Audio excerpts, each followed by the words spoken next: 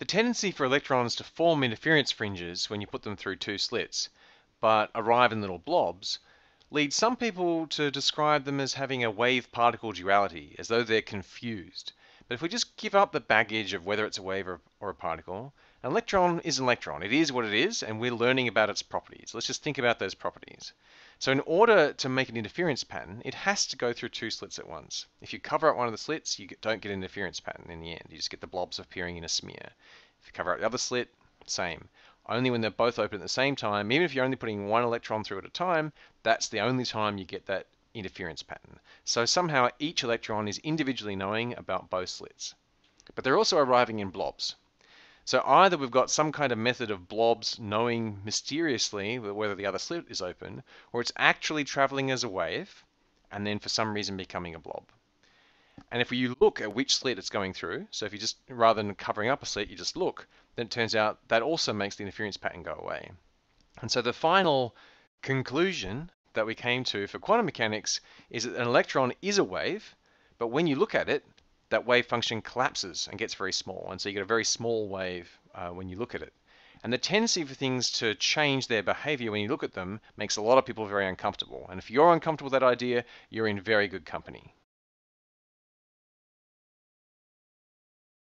When we first started talking about two-slit interference, we were trying to figure out whether light was a wave or a particle. Well, it turns out that if you turn down a light beam when you're making this beautiful two-slit interference pattern, you also see these blobs appear one by one. And so quantum mechanics doesn't just describe electrons, it also describes light, and those little blobs are called photons. And in fact, absolutely everything in the universe seems to obey the laws of quantum mechanics. So everything, all kinds of matter, all kinds of light, everything appears to travel as waves, and when you look at them, it jumps. So quantum mechanics is the model for all stuff in the universe. And in fact, two-slit interference has been performed on molecules containing almost 1,000 atoms. So if quantum mechanics really applies to everything, big and small, then the real question shouldn't be, well, in that case, why is the theory so weird? The real question should be, so why are things so simple? Why haven't I seen this strange behavior before? If I'm actually a wave and I can walk through two doors at once, then I ought to have noticed that by now. And the answer to that is that big things, things like pens and people and pebbles and so forth, have a very, very small wavelength. It turns out if you do these measurements that the wavelength is inversely proportional to the momentum of the object. So our wavelength is going to be measured in meters. The momentum of our object is going to be measured in kilograms meters per second. And Planck's constant in SI units is absolutely tiny. And so for a classical normal-sized object that we might expect, we're going to have an absolutely tiny wavelength, which means any kind of interference pattern is going to be too small to see. We would never see those effects. Now you might wonder what happens when that momentum goes really small so you can have something at rest. Well, actually it's really hard to have something at rest. Even the tiny thermal fluctuations of a baseball give it enough momentum jiggling to give it a seriously small wavelength. And so in order to see an interference pattern, you have to very carefully control everything about your system. And it helps if it's very, very light as well, which is why we can do it fairly easily for photons or for electrons, but it's considerably harder to do for something like a large molecule. So this relationship between the wavelength and the momentum was developed in the mid-1920s by de Broglie.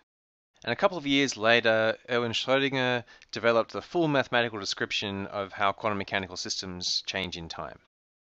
And at that point, after a couple of decades of confusion and work trying to explain a raft of phenomena that couldn't be explained without quantum mechanics was finally in a form where it was really quantitatively explaining things that people have been trying to figure out for some time. But this fundamental idea that things travel as waves wasn't too controversial, but the fundamental idea that they both travel as waves and then jump when you look at them was very upsetting to a large number of physicists, including those that were instrumental in developing the theory of quantum mechanics. Here are some of the things they said.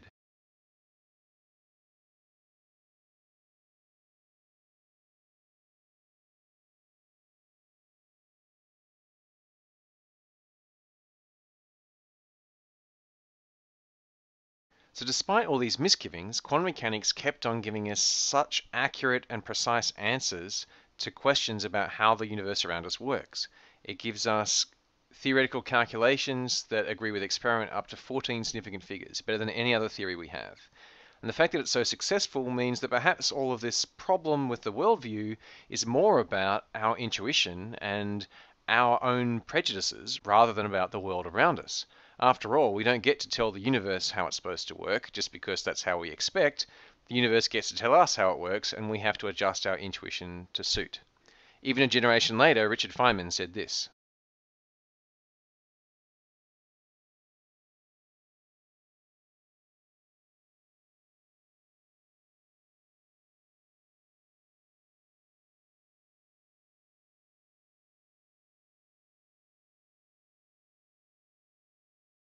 A couple of generations later, and physicists really are more comfortable with quantum mechanics.